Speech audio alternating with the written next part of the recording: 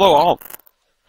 This video I'm going to be talking about some things you may want to try to improve the overall performance of Firefox if you use Firefox in Linux. It doesn't have to be Ubuntu, it could be another distro. Generally these ideas work. So I made some notes. Let me get these here. And we're going to need some tools. rsync. So you just type in sudo apt-get install rsync, but it should already be, if you're using Ubuntu, it should be installed. But just check anyway. bleachbit. That's a great program for cleaning up. And UPX, command line based compression utility. Okay, so we'll zoom in a bit. You don't have to do this if you don't feel safe, but apparently if you turn off anti-phishing in Firefox, it should help its startup times. So I have the command lines here. I'll put this in a link to a download for these notes here, but it's to remove the URL classifier, and then you change directory. One thing you got to be pay attention to is you're going to have to make sure you get the profile name correct. Okay, it's going to be different for every user. So if you go to your home folder, press Control H, unhide, and go to Mozilla, Firefox, and now see, like, since I done these tweaks, it's now pointing to a different directory, but you won't have that link there. But you see that it's named this, and what I did was I just right-clicked and hit compress, and then it ended up here. So it's a backup. So make sure you back it up. Just compress it. It's the easiest way. So make sure this profile name is relevant to what you type in or copy and paste into the console terminal. Okay, just be aware of that every time. So what this does is it'll change the mode to just read only, so it won't be able to write to it anymore. Again, this is completely optional. All of this is optional, of course, but if you don't feel safe. So I'll launch Firefox. It's still not really fast, but it's faster. So 1, 2, not bad. And what you do to ensure this is off, go to Preferences. Under Security, uncheck these two. Again, completely optional. Block reported web forgeries, block reported attack sites. Okay? And then do the other commands I mentioned here. Okay, then download bleachbit. Sudo apt-get install bleachbit for Ubuntu, or whatever, you know, distro you're using. It would be different, of course. And you just run that as a regular user. So there it is, bleachbit. And all I did is Firefox. It'll check it itself as vacuum here, and explains what vacuum. Clean database fragmentation to reduce space and improve speed without removing data. So it's basically trimming and sort of defragmenting the databases used in Firefox. You'll get a warning if you've never used this before. Just say delete anyway, I believe. So you can close that. You can run that once in a while too.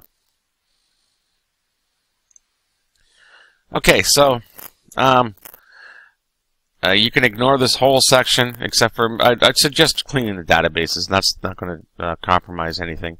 The next thing is to compress Firefox. So it's a sudo and then a copy, and then in Ubuntu, and I think in our Linux is in this directory usr lib Firefox, and you just make it .backup, and then you download a program called UPX, and you type this in the command, or copy and paste this in the command. So it'll compress that. And again, it's sudo apt-get install UPX. There's a couple other dependencies, maybe another extra one that goes along with it, and then just type that in. And finally, you can run your entire profile in RAM, basically. So you need a script. You can call it anything. I call it Firefox Sync, and then you make it executable, and you get it to load at startup. So if it's in the history here, I'll open that up. There it is. So it makes like a device, virtual device area for Firefox. So it's volatile, so you got to be careful. And again, make sure you rename this. I think the original script is XYZ probably .default. So make sure you rename it from whatever you had in your your folder, and the rest you can is the same.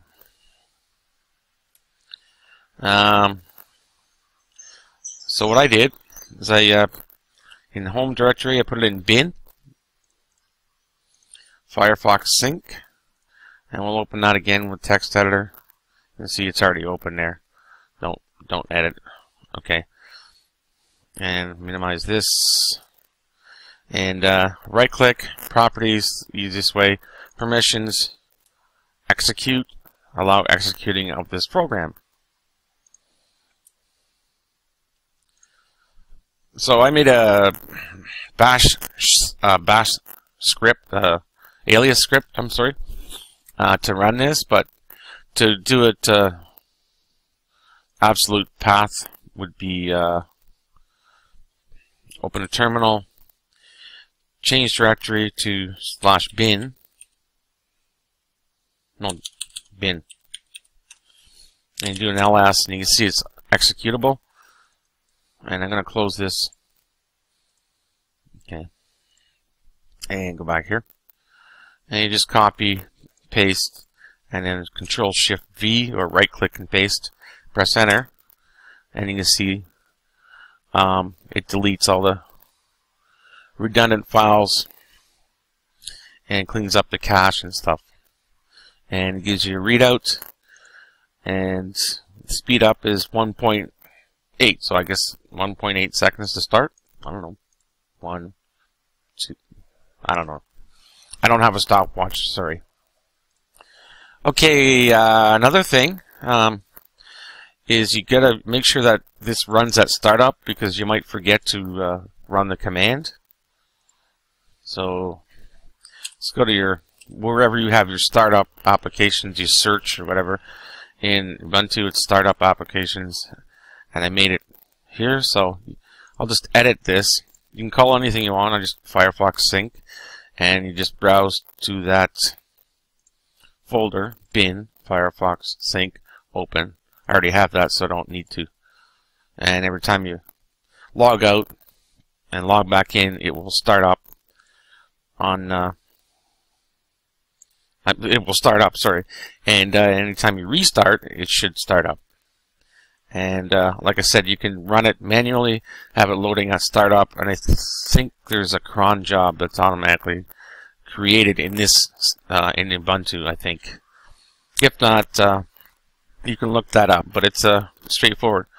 Okay, so that's it for this one. So I'll put this in the link to these notes, and then you can look through them and refer to the video. And if you have any questions, feel free to ask. And thanks so much for watching, and we'll talk to you soon. Bye for now.